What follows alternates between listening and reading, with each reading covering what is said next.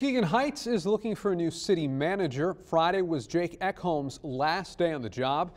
He says the position, which he held for 2.5 years, was more demanding than he liked, and with a new baby on the way, wanted to spend more time with his family. Muskegon Heights Mayor Kim Sims says the city will now immediately begin a search for his replacement.